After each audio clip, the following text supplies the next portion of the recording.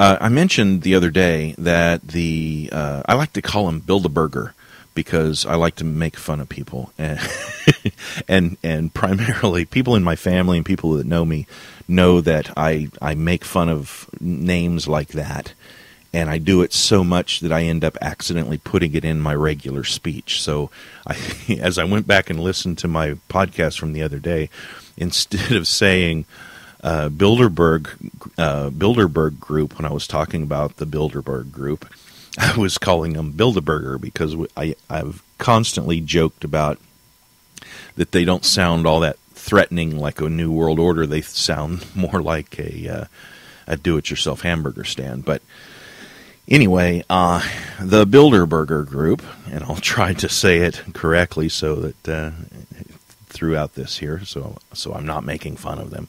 I wouldn't want to make fun of them.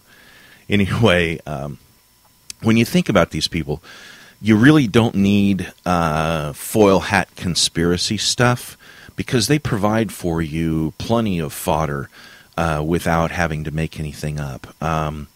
If you're not familiar with the Bilderberg group, they're an organization that has met regularly since the early 1950s, and they are extremely secretive. They are some of the richest people in the Western world, and a collection of hand-picked politicians. And they meet regularly, usually every year, and they discuss secret things that they won't talk about with anyone, and they don't have any kind of recording of what they're talking about. There's no notes. There's no nothing like that, and they refuse to tell who is even there. We do know some of the people that are there because observers of the group watch, and they take notes every year, and they see who shows up and who leaves and things like this. So this year they're meeting in Virginia, and I can't remember the name of the big fancy hotel, but they're meeting in Chantilly, Virginia, and there's some of the Occupy people are going out there. They estimate that there's probably going to be over 1,000 of the Occupy people there to protest the Bilderberg group. I'm sorry. I can't say it. Anyway,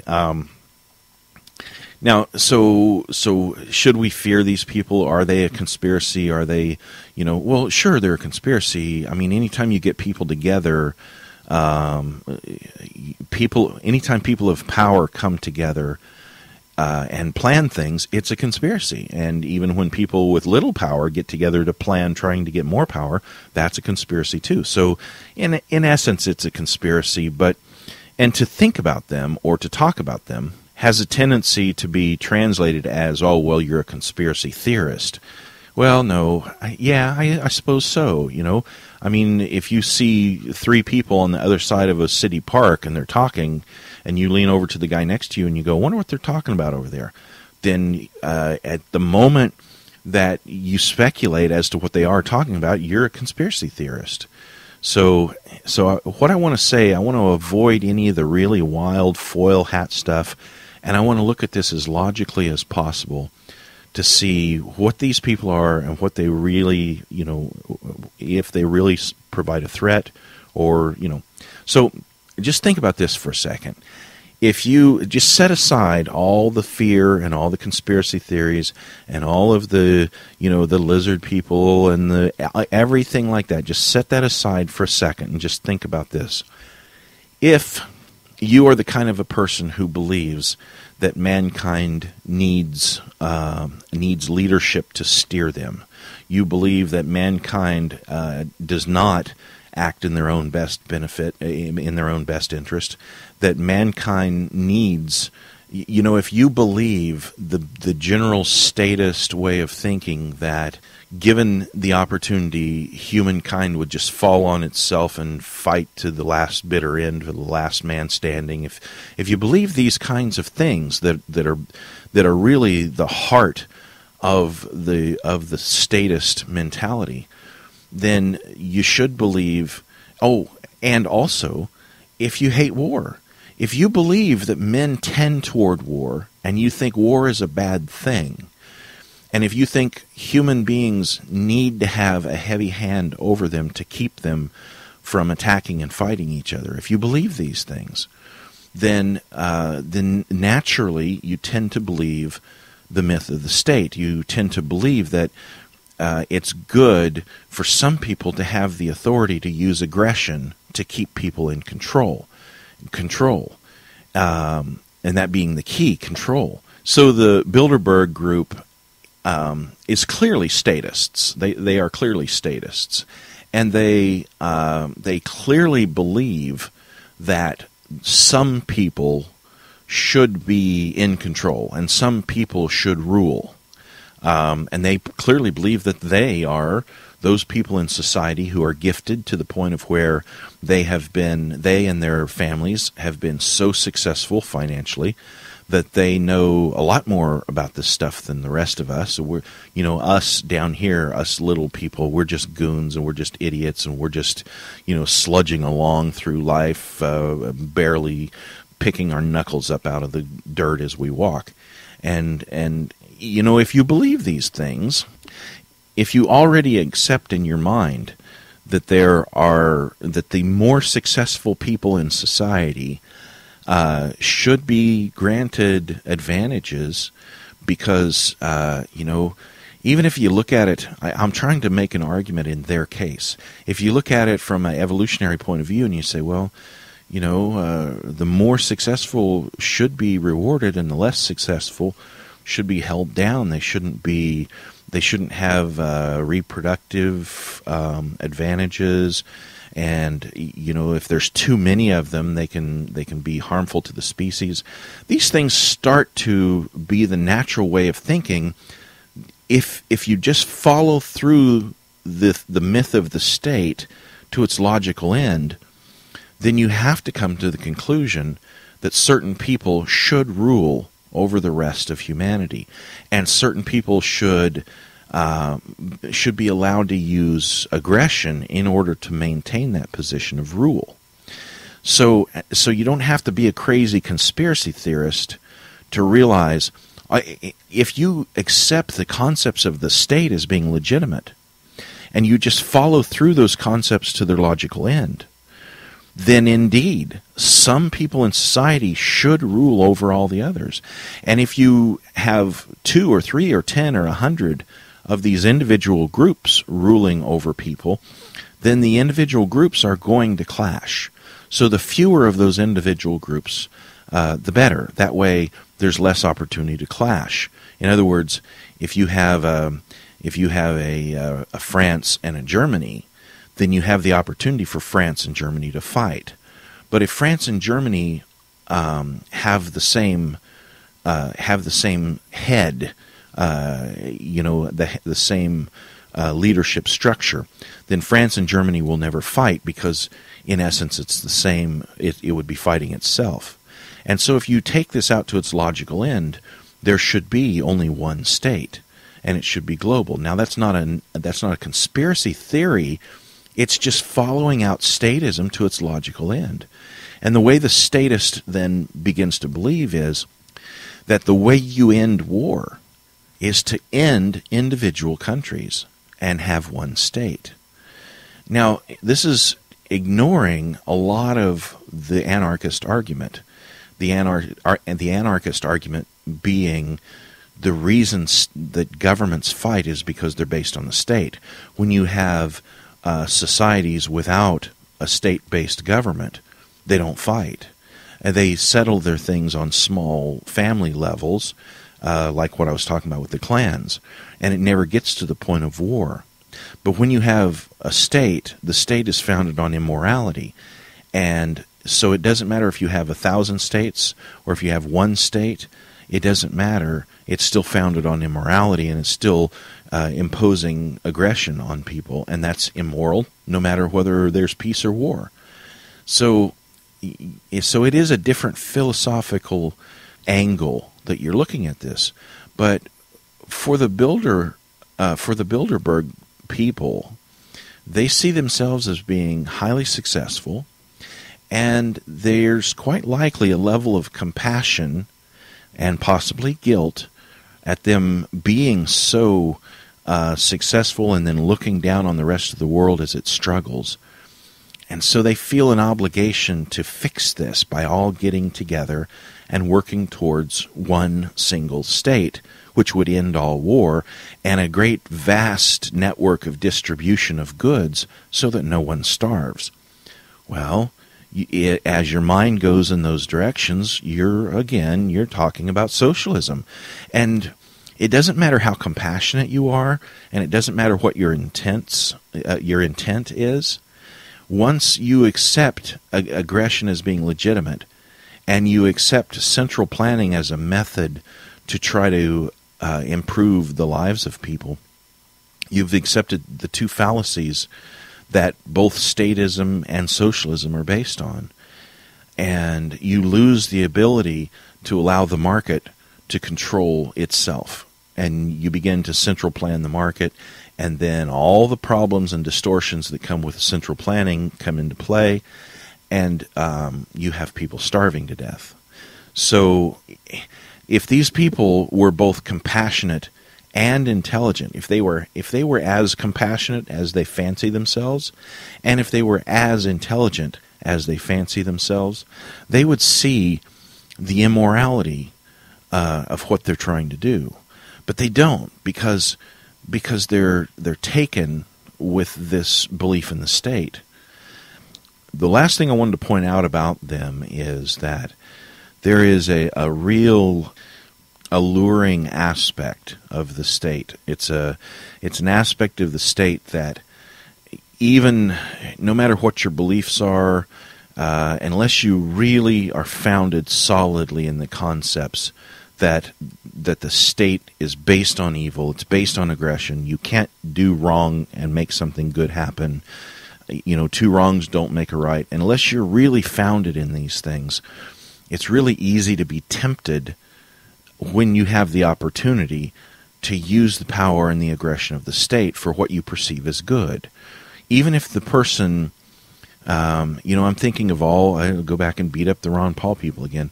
I'm thinking of all the Ron Paul supporters who honestly believe that the state is bad, and many of them, many anarchist Ron Paul supporters, understand that the aggression of the state is immoral, and yet the allure, the temptation that maybe we could use the state to just move the government back towards liberty to a certain amount, just to lighten it up a little bit, or maybe make it a little bit better during our lifetime.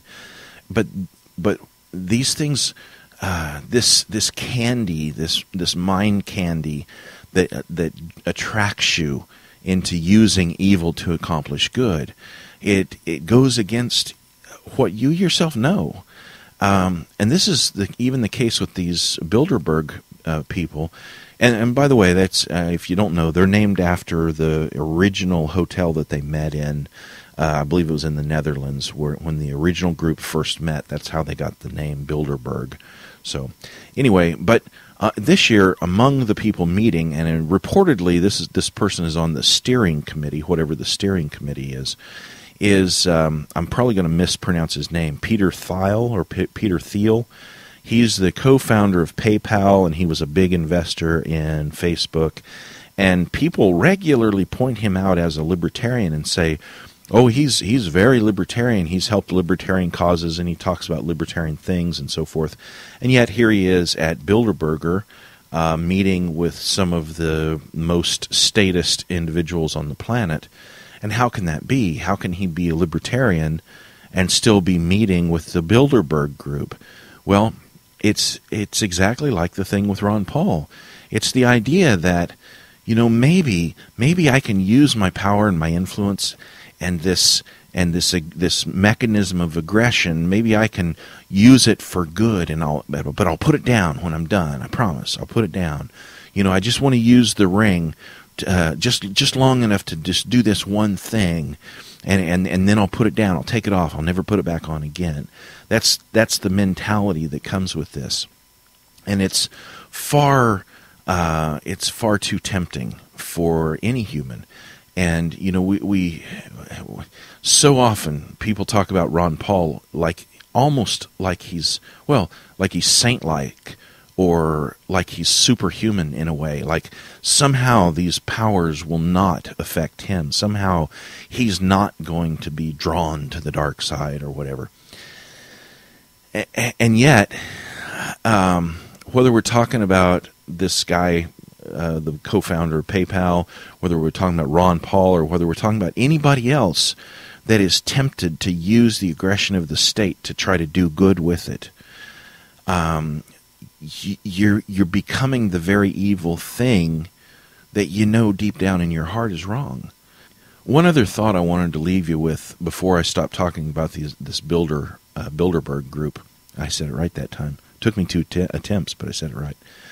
Anyway, a lot of people in the conspiracy tending direction put a lot of power and authority into these people's hands. They really accredit them with almost everything bad that happens. But you have to keep in mind something, and I'm not saying that the Bilderberg group is good, or that they're trying to do good, or that I think they are either evil, or they are seriously deceived, or what's most likely is the combination of people there. The people there are a combination of both heavily deceived and sincerely evil. I don't have much hope for somebody like David Rockefeller that there's any good in him at all. But I hate to make that decision. He could be just seriously demented and not realizing that everything he's doing and touching turns to evil, no matter what his intent is. But anyway, the thought that I want to leave you with on this is that their influence is not magical, and it's not all-encompassing, and they do not have the kind of power that is commonly attributed to them. The whole societal breakdown that we're seeing across the United States and across the West and Western culture is not from the Bilderberg group. You can't accredit this little pocket of statists. You can't accredit them with things like cracking down on lemonade stands and bake sales and tomato gardens, and they are not the cause of these things.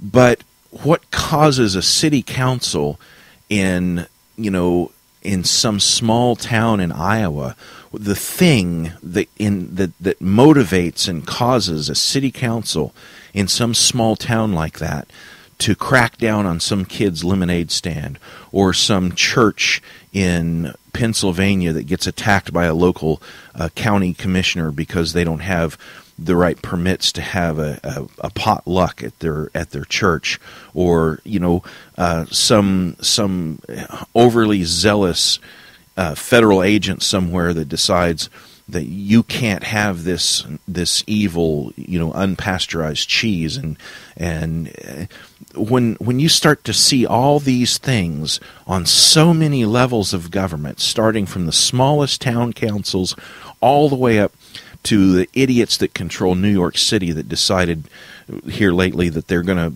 make laws as to how big a glass of soda can be served in a restaurant. All these people on all these levels are not acting ridiculously like this, aggressing upon the public because the Bilderberger group meets once a year and talks about what international policies they can try to get passed. The problem in deep down in the root of the tiny little city council all the way to the big city controls in a place like New York City, and the federal controls that are attacking raw milk farmers, and all the way up to these people at Bilderberg Group. The flaw is not a small group of evil people. The flaw is the belief that you can use aggression upon other people to accomplish what you believe to be good. So, yeah, Bilderberg Group might have the power to choose the next president. They might have the power to choose which country is going to be attacked by the United States next, or whether or not NATO is going to start bombing another Middle Eastern country. They may have that kind of power, but they have that kind of evil flows because of that belief, because of that core myth that the state is a good thing and that the state can accomplish good, and that using aggression and forcing people can ultimately produce a good. That's the flaw of the Bilderberg group. Not that they're ultimate rich trying to control the world and trying to bring a one-world society or a one-world government. That's not the problem. The problem is deep down in the philosophical belief that what they're doing is good, that it's good to use aggression to accomplish your means. Oops, I said that backwards. Use aggression as the means to accomplish your ends. That's the core that's wrong with the Bilderberg group, and it's wrong with the city council in some small Iowa town, and it's wrong with the county commissioner in Pennsylvania, and it's wrong in New York City in the halls of the mayor's office, and that's what's wrong in Congress. And I don't know if you saw it or not. There's a YouTube video that's floating around that's getting becoming viral of some. I believe it's an Illinois politician of some kind on the Illinois House floor, I believe. I could be wrong on that. And the guy is just losing it. I mean, he's literally screaming mad, throwing papers in the air, smacking at the microphone, and he's just beside himself with anger. And the point of his anger is that the democratic process is not working in their political body that they have there, and one party is just running roughshod over the other. And the leadership of that body, and again, I believe it's like the state house or whatever. But his claim is that the leadership of that body is distorting the political process and distorting, the democratic processes, and he's failing to do what he thought he could go into government and do, because of these processes that are put in place, or that are in place, that are preventing him from properly serving the public. Well, again, he's missing the real point. It's not that the processes are wrong. It's that your belief that you can go into government and use the aggression of government upon people and accomplish good. See, the only way you can do that, logically, if you think this through as a statist, the only way you can do that is if you're the one with the power. But since there's millions of us, we all think that the end goal of whatever, we all have a different idea of what the end goal of good would be. Because deep down inside every single human being, their first desire, this is coming from the most primitive animal aspects of our nature. The most primitive desire and the most base desire within each and every human being is individual survival, to fill our own desires and needs first. Even when we do things, even when we do acts of compassion and love towards people, it's because deep down inside we want to feel the satisfaction that comes with doing a good deed for another human being. So yes, we do something kind for someone, but that satisfaction that you feel when you do something kind is a reward system that causes you to want to do something kind again to someone else. Ultimately, doing a kind deed becomes an act of selfishness. I'm doing the kind deed because it feels really good to help somebody. So when you echo that outward and you realize that there are millions and millions and millions of people, billions of people, with each individual one of them ultimately having their own individual desires as the number one priority, then it becomes illogical to think that any one of those people can then make decisions for others that would turn out to be best for them.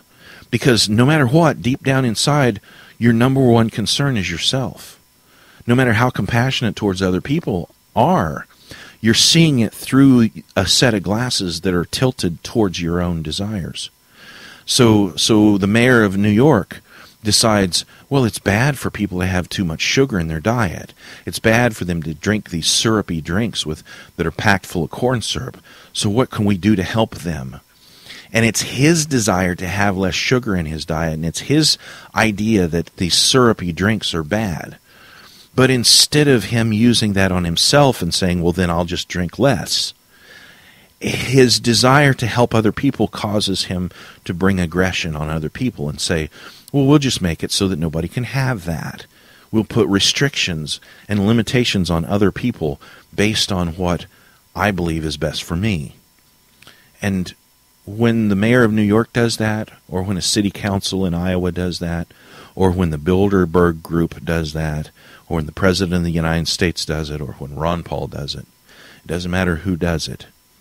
When you take it upon yourself to place your laws upon other human beings, you're ripping that fruit off the tree, and you're making the decision, what is good and evil. And you're placing yourself in the position of God, and you're saying, I'll be on the throne. I'll be the lawmaker. I'll be the decision maker. I lift myself up and I become a God. And that's what you're doing.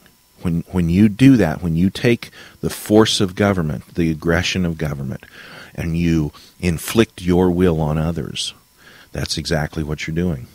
You're making a god of yourself. And it doesn't matter if you're in a major group of unbelievably wealthy people like the Bilderberg group, or if you're just a politician trying, like that guy in the Illinois House that's just trying his best to do what he thinks is good for his constituency, or if you're in a town council, it doesn't matter. It doesn't matter what level you are, or if you're Ron Paul running for the presidency. It doesn't matter. If it's your desire to get a hold of that ring of power and use it, even if you want to use it for good, you're still desiring to use the aggression of government to force your will on other people. So that even this Peter Thiel or Thiel, whatever his name is, the co-founder of PayPal, let's just give him the benefit of the doubt. Let's say he was a very libertarian, as they like to say, or a good libertarian, or whatever. Let's say he was a philosophically consistent libertarian. Is that a better way to put that? Let's say he was a philosophically consistent libertarian at one point in time. But when he gets the opportunity to, do good, and he says, they've invited me to this, maybe I can go in there and maybe I can do good. Well, and maybe he even uses the kind of logic where he says, well, really, this is a voluntary group of entrepreneurs, and this is not actually a government. So Bilderberg Group is not like the government. They don't have an army that works for them. They don't have that kind of power. But ultimately, who puts legs on the things that the Bilderberg Group decides on? Well, when they go out and then individuals among that group, when they hire lobbyists, when they put influence on government, when they support a cause with money that ultimately goes back and influences government, one way or the other, even though the Bilderberg Group is a voluntary association, and therefore, Peter Thiel or whatever his name is, even though he may be able, as a libertarian, he may be able to justify being a part of it because it's not a political body, even at that because of the power that they wield with the kind of wealth that they have, and that wealth came from the system that we have now with state-dominated industry, with corporations that exist strictly because the state makes it possible for them to be a corporation and exist. Because of all these levels of interference of the state, even a voluntary group like that, when it exercises influence upon governments, they are in fact using the aggression of the state to accomplish their goals.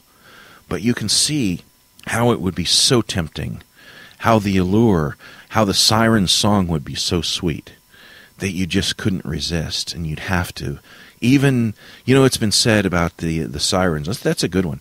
It didn't matter how many skeletons and skulls were piled up on the beach. It didn't matter the amount of human bones that were on the beach. The sailors would still steer their boat right towards the rocks. It didn't matter that there were wreckage all over the rocks from previous ships. When the sirens would begin singing and calling to the sailors, they would just lose their mind and go right towards the rocks. And that's what the state does to you. That's how powerful the allure of power is. It is far. I speak for myself. I don't think I would be able to resist that kind of temptation, and I hope I'm never tempted that way. But to put someone else in that position and vote them in, hoping they can do it, when you yourself, deep in your mind, you know you would not be able to handle that kind of temptation, then why would you think somebody else could? Why would you put them in a position to be tempted like that?